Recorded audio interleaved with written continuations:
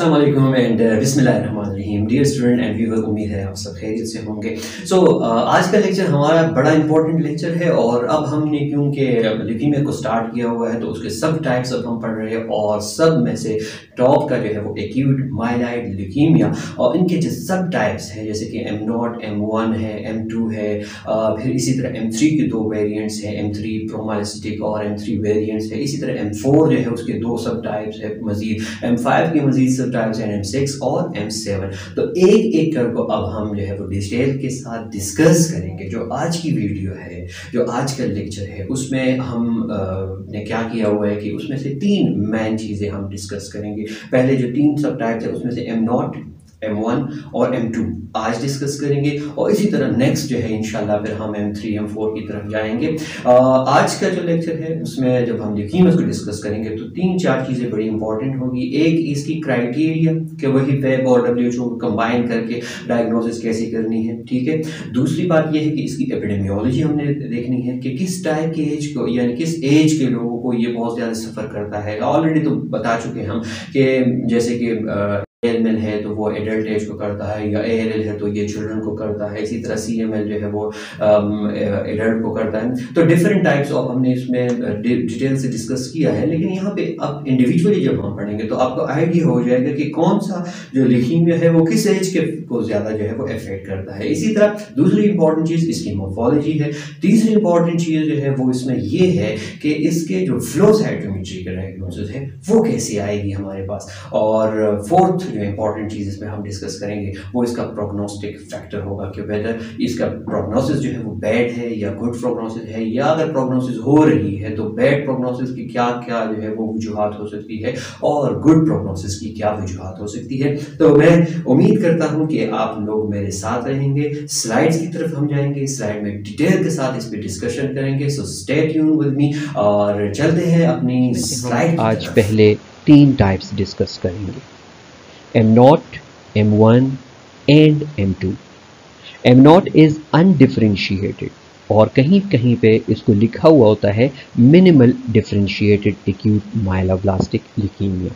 यानी M0 को आप दो डिफरेंट नामों से पहचानेंगे, अनडिफरेंशिएटेड या मिनिमल डिफरेंशिएटेड, दोनों तकरीबन सेम ही चीज़ है।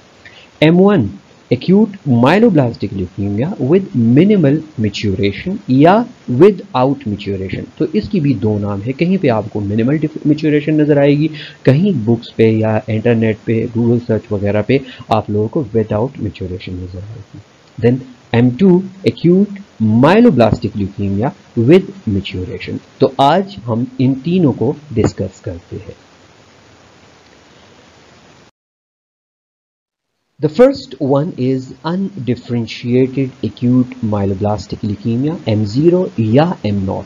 क्राइटेरिया क्या है इसके लिए कि 30% blast cells in the bone marrow with less than 50% of erythroblast, कि आपके पास जो है वो more than 30% blast होंगे bone marrow के अंदर और erythroblast content जो है वो आपके पास less than 50% होगा।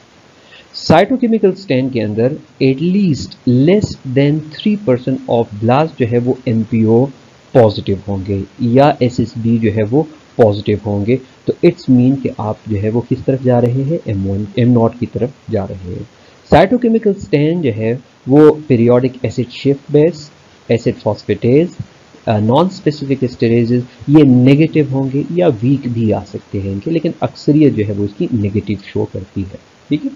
अच्छा, फिर फ्लो साइटोमेट्री की तरफ अगर चले जाते हैं तो at least one of these 3 immunological markers positive, जैसे कि MPO है या CD13 है या CD33 है, इनमें से एटलीस्ट एक मार्कर आप लोगों का पॉजिटिव आना चाहिए। It might be MPO, it may be CD13 और इट शुड बी CD33। तो तीनों में से कोई भी एक हो सकता है लाजम, ठीक है।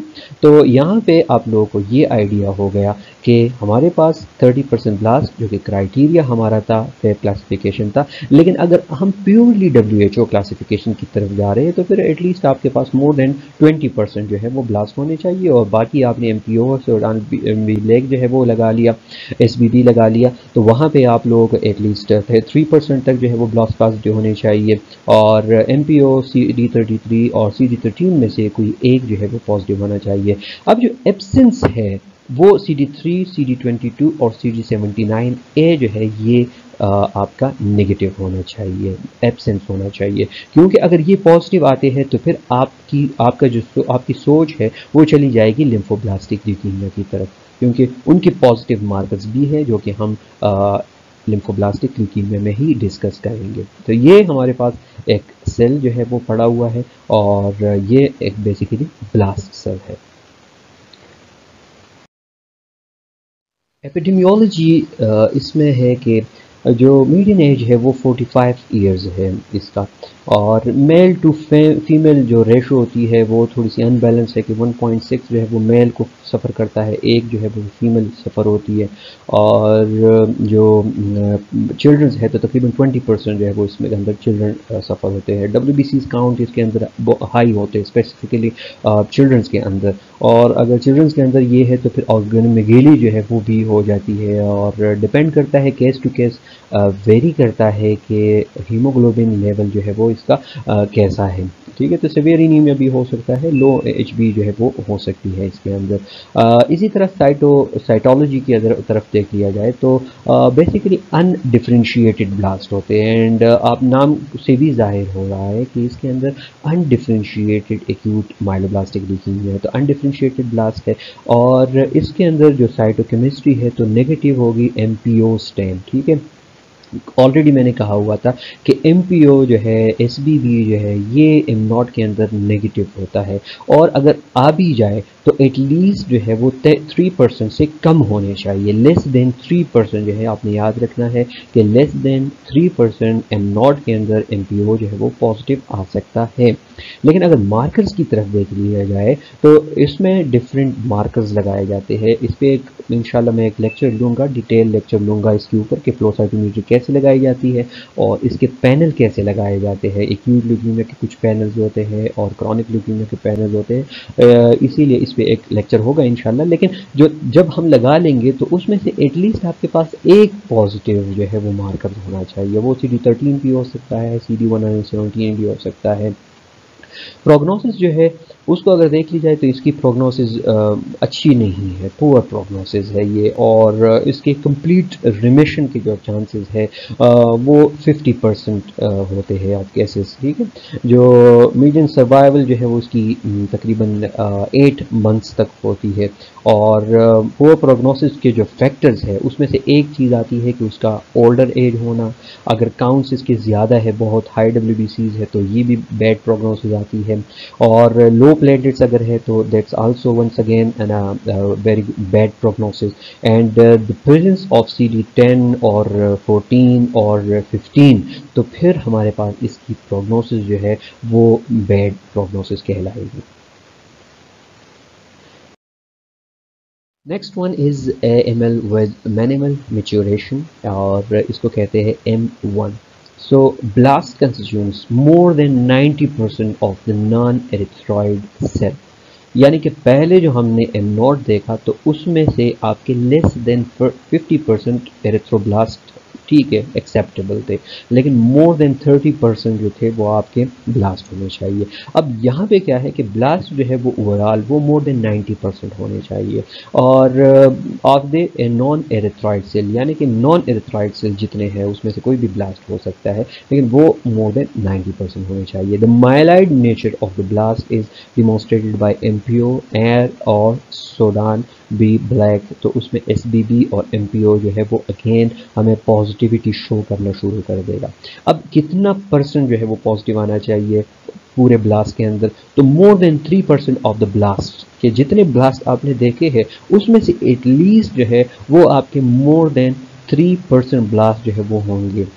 اور یہاں پہ اب آپ لوگوں کو دیکھا کہ بلاسٹ آنا شروع ہو گئے. اٹس مین کہ گرینیولز جو ہے وہ میچیور ہونا شروع ہو گئے ہیں. تو گرینیول جب میچیور ہونا شروع ہو گئے ہیں تو یہاں پہ ایک اور بڑی امپورٹنٹ ٹرم ہم یوز کریں گے, بار بار یوز کریں گے لیوکیمیاز کے اندر, جیسے کہ اور راڈز ہے یا فیگٹ سیل ہے یا 5 باڈیز ہے. تو یہاں پہ اب ہمارے پاس پازیٹیوٹی جو ہے وہ اور راڈز کی بھی آئیں گی. ٹھیک ہے, اور راڈ کو یہاں پہ میں اسی لیے نہیں ڈسکس کر رہا کہ فیگٹ سیل اور راڈ اور 5 باڈیز کے اوپر میں چھوٹی سی ایک جو ہے وہ ویڈیو بنا رہا ہوں, تو اس میں ڈیٹیل سے بتاؤں گا کہ یہ بیسیکلی اور راڈ ہوتے کیا ہے. تو بیسیکلی آپ یہاں پہ یہ یاد رکھیں کہ پازیٹیوٹی جو ہے وہ اور راڈ کی بھی ہوگی. یہاں پہ اس کی اگر آپ ایپیڈیمیولوجی کے دیکھ لیں تو AML M1 comprises approximately 10% of AMLs. ٹھیک ہے, ایٹ میں اگر at any age but the majority of patients are adult. تو یہاں پہ یہ ایڈلٹ کو جو ہے وہ زیادہ ٹارگٹ کر رہا ہے.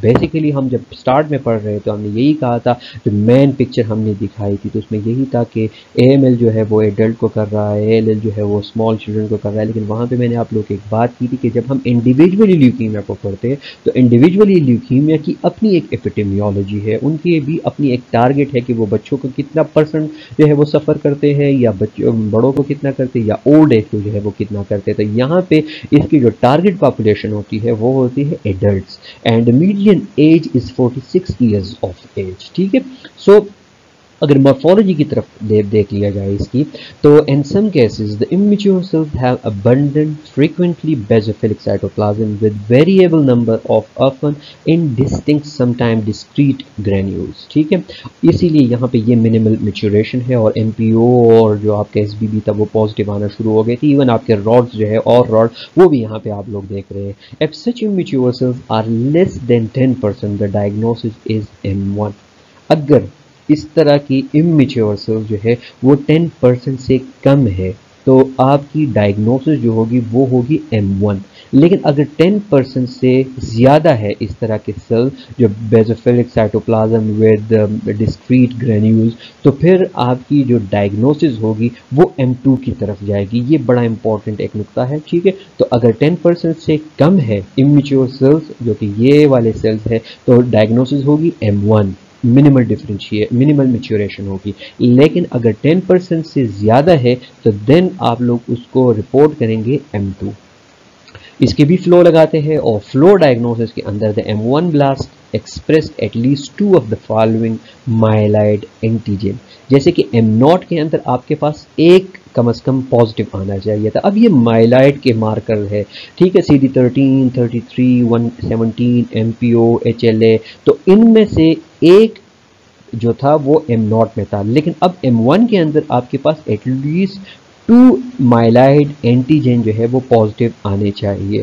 CD34 از آفن پازیٹیو, 34 جو ہے اکثر جو ہے یہ پازیٹیو آ سکتا ہے.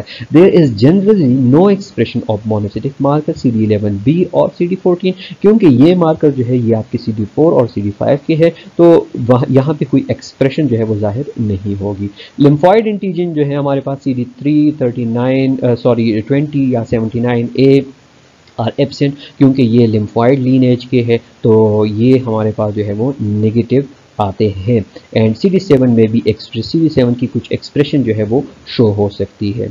دین سائٹوکیمسٹری کی طرف اگر چلے جاتے ہیں تو ریلیٹیولی فیو بلاسٹ جو کہ 5 to 10% جو ہے وہ MPO پازیٹیو ہوں گے. 5 to 10% جو ہے وہ MPO پازیٹیو ہو سکتے ہیں. ٹھیک ہے, and minimum of 3% MPO positive blast are required for diagnosis. تو یہاں پہ جو M0 تھا اس میں ایٹ لیسٹ لیس دین 3% تھے, لیکن یہاں پہ منیمم جو ہے وہ 3% آپ کے آ سکتے ہیں. تو ڈائگنوسس جو ہے وہ آپ کی ہو سکتی ہے M1 کی طرف. NSE اور PS جو ہے وہ جنرلی نیگیٹو ہے. یہ مونوسیٹک لینیج کے ہے مارکرز, سائٹوکیمسٹری ہے, اسٹینڈ ہے, اور یہاں پہ آپ دیکھ رہے ہیں کہ یہ جو مونوسیٹک مارکرز ہے 11B اور 14, تو اٹس مین کہ مونوسیٹک لینیج کا یہاں پہ کوئی دخل نہیں ہے. That's why it show negativity.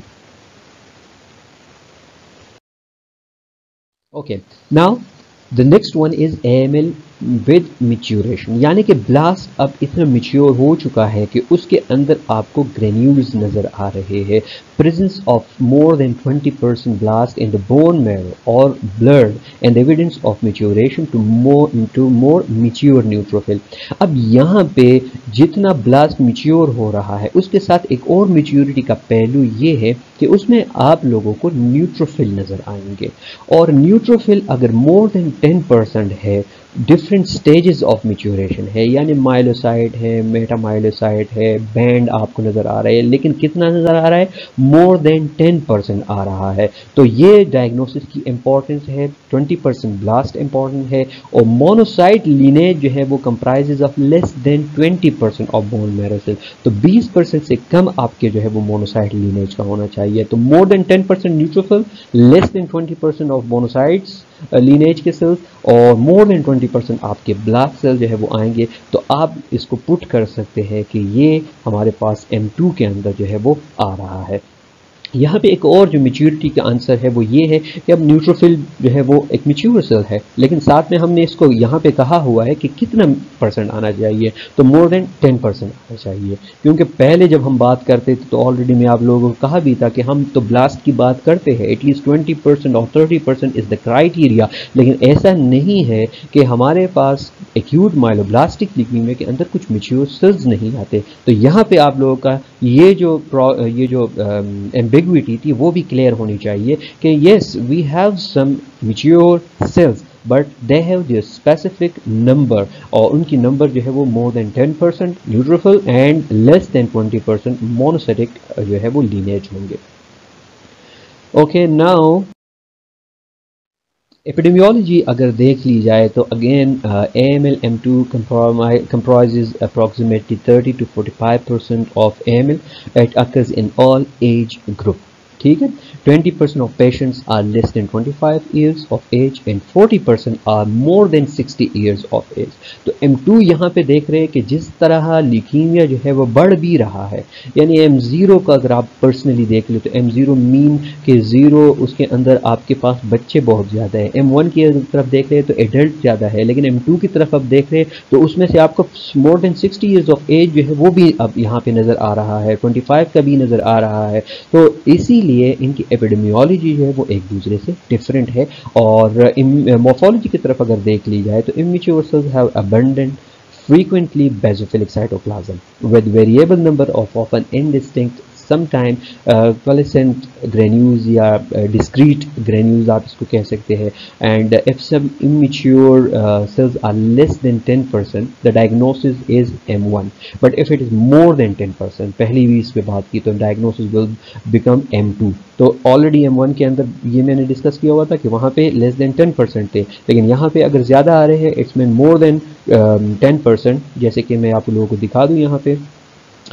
तो वो हमारे पास जो है वो मोर देन 10% होने चाहिए, तो तब ही हम इसको कहेंगे कि ये हमारे पास मेच्योरिटी की तरफ जा रहा है। AML-M2 shows significant maturation, type 2 blast are common and और रॉड्स आर फ्रीक्वेंटली, जो हमारे पास प्रोमोलोसाइट है या माइलोसाइट है, और रॉड जो है वो भी इसकी यहाँ पे मौजूदगी है। तो आर रॉड को यहाँ पे फिर मैं एक दफ़ा जो है वो छुपा रहा हूँ क्योंकि इस पर एक छोटी सी वीडियो मैं बना रहा हूँ, तो आप लोगों ने दोबारा मैं कहूँगा कि आप लोगों ने साथ रहना है, इसीलिए आप लोगों को फैगट सेल और आर रॉड और 5 बॉडीज़ की जो है वो डिफरेंस मैं वहाँ पे बताऊँगा।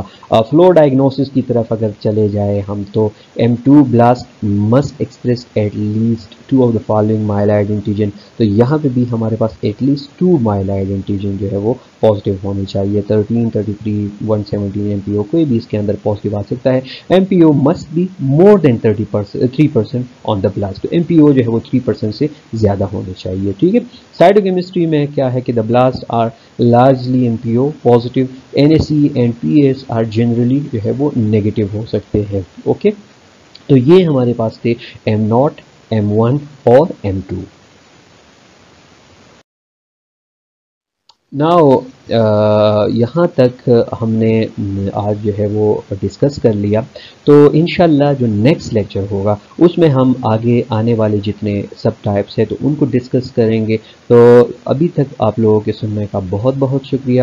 اب اینڈ تک اگر کسی نے ویڈیو دیکھی ہوئی ہے تو کائنڈلی کمنٹس جو ہے وہ لازم کرے, لائک اور ڈس لائک کو لازم کلک کیا کرے, اور لیکچر کو مزید اگر بہتر بنانا ہے تو کائنڈلی آپ اپنے مفید مشورے جو ہے وہ مجھے کمنٹس میں دے سکتے ہیں. سو تنویر طارق کو اجازت دیجیے گا. اللہ حافظ, اپنا خیال رکھیے گا.